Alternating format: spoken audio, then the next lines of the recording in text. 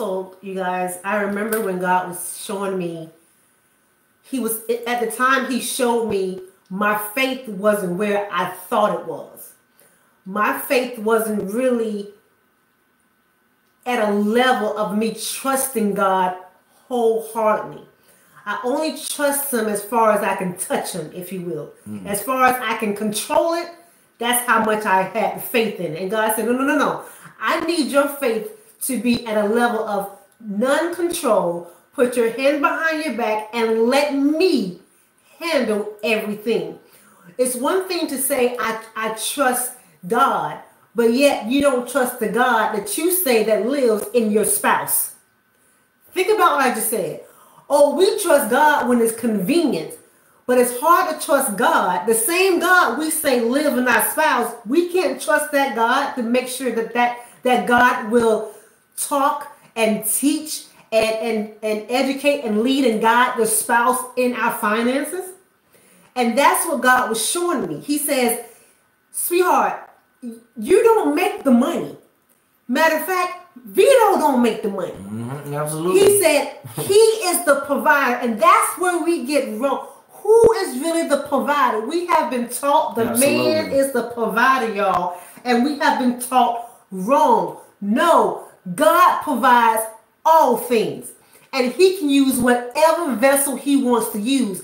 That's why my mind was so jacked up in the beginning, because I felt like the man should be bringing home the bacon, because that's what society and religion has taught us. Yeah. He has to be making all this money. He has to take care of you. No, God takes care of me. Before there was a man, there was a God that took care of Marshall. Right. And that's the part we have to understand. The same God that kept us when we were single, it's the same God that's going to keep you while you're married.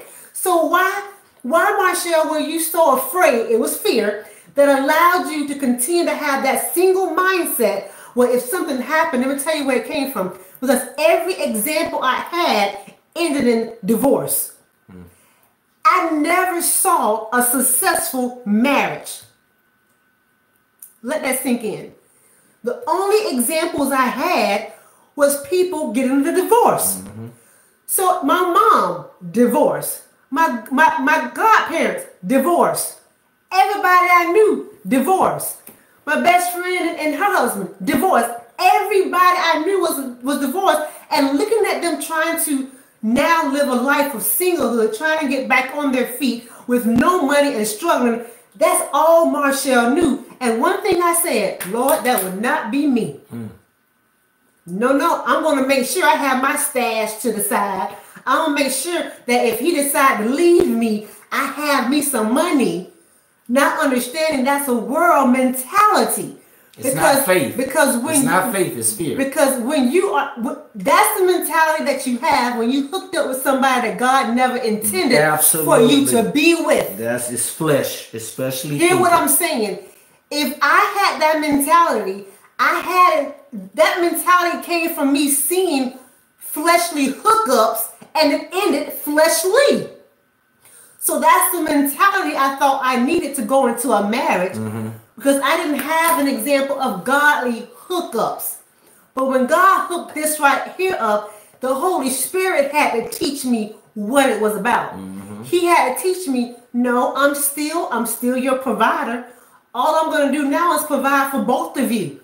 You're not the provider. He's not the provider. I'm going to use y'all as the vessel to provide what I need for this home. Because what happens is when he provides and his glory falls and sheds upon us, guess who get glorified?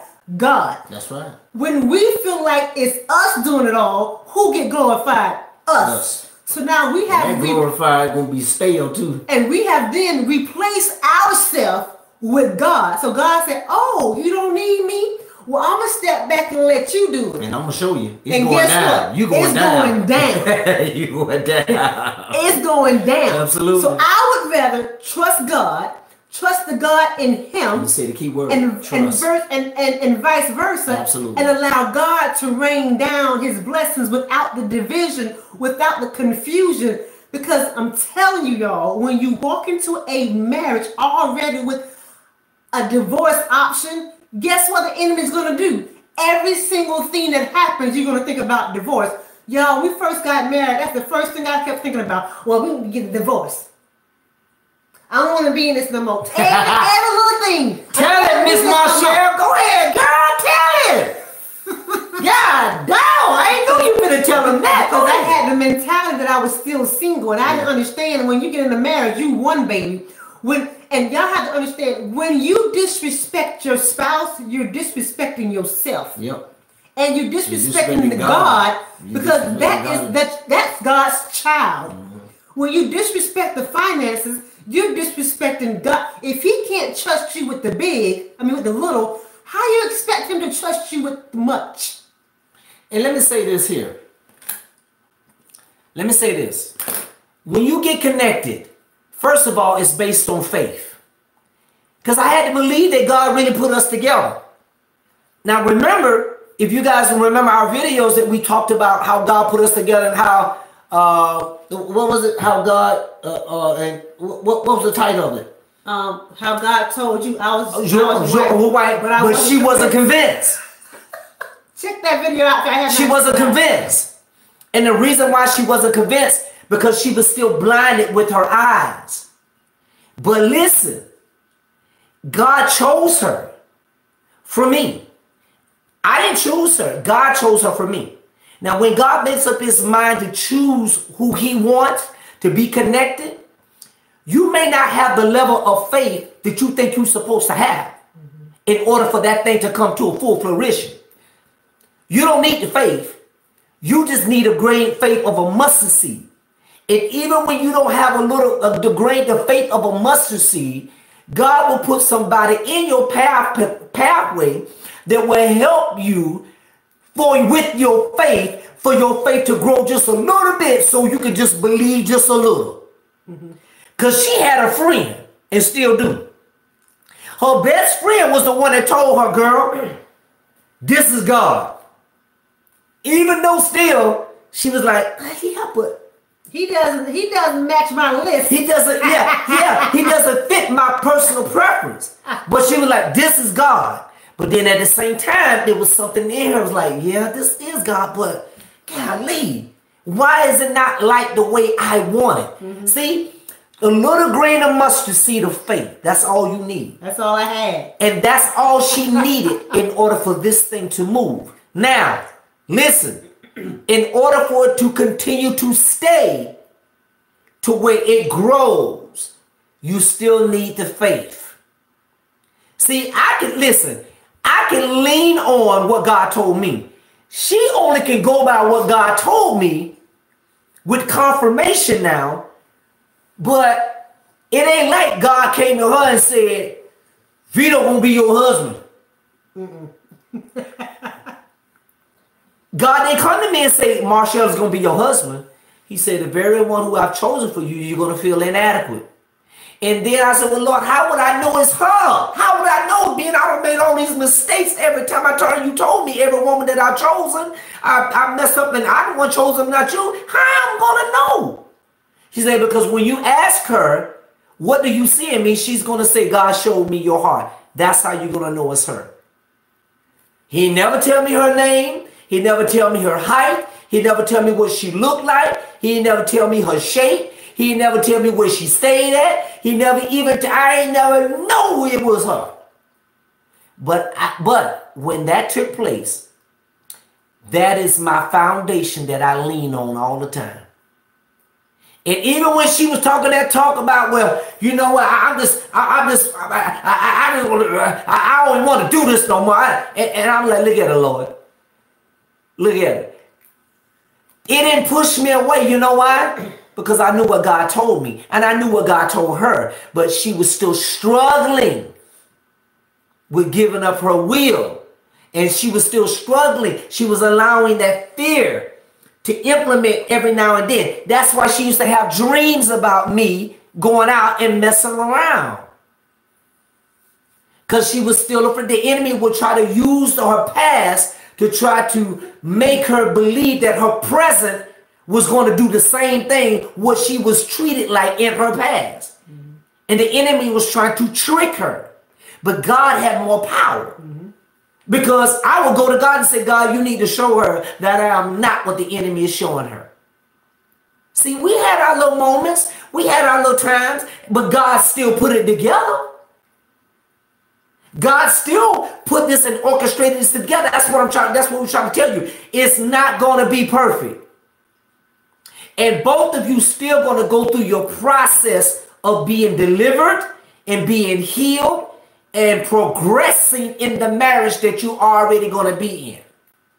But one thing you can always say, I have my testimony. I can still tell the testimony. 20 years from now, I can still tell you what God told me in March when I was in Atlanta, Georgia. Getting my truck unloaded, or getting my truck loaded. So, it's faith. You believe that God told you that this person is the one that he has put. Now, this is everything comes. Listen, I ain't talking about you believing and hoping that he is the one. We ain't talking about that. Hoping, wishing, and praying. Wishing and hoping and praying. 5 years go by and still nothing happened. No. We're not talking about that. We're talking about when God moves, he moves. When God makes up his mind to move, he moves quickly. When God makes up his mind to move, he moves quickly. To us, it seems like that it's been a long time. But God's like, no, I'm just waiting for the right time for me to implement my will to be done. And when God did it, bam, he did it. So it takes the faith, even after you get married, it takes faith for you to still submit your will to God. Because if you don't, you're going to still be wrestling back and forth with your will and his will while you are in the marriage. You have to completely give up your will while you are in, you have to completely give up your will while you're in your process of singleness. You have to completely give up your will while God connects you and you're going through your courtship. After your courtship, and when you say I do, you still got to completely give up your will. After the first year of your marriage, you still got to completely submit your will. After the second year of marriage, you still got to completely submit your will. After the third year of marriage, you still got to completely submit your will. Every day that God blesses you to wake up with your husband, or every day that God blesses you to wake up with your wife, my brother, you still got to completely submit your will. Both of you have to submit your will to God, so both of you can be in sync with each other. Because as both of you submit your will to God, both of you will be as one. But if one of you submit your will to God and the other one doesn't want to submit, well, the one who's still submitting has to stay there and be patient to the other one. God deals with the other one and teaches the other one to submit their will. And once that person realizes that they have not been submitting their will to God, and now they're ready to submit their will to God, now they will join together with the one who has been standing there waiting as they submit their will. Because sometimes in the marriage, both of you don't submit your will to God just like that. One of you will and the other one won't. Why the other one will, the other one has to wait till the one submits their will. But because the other one hadn't submitted their will, God will still sustain you to be patient until the other one submit their will.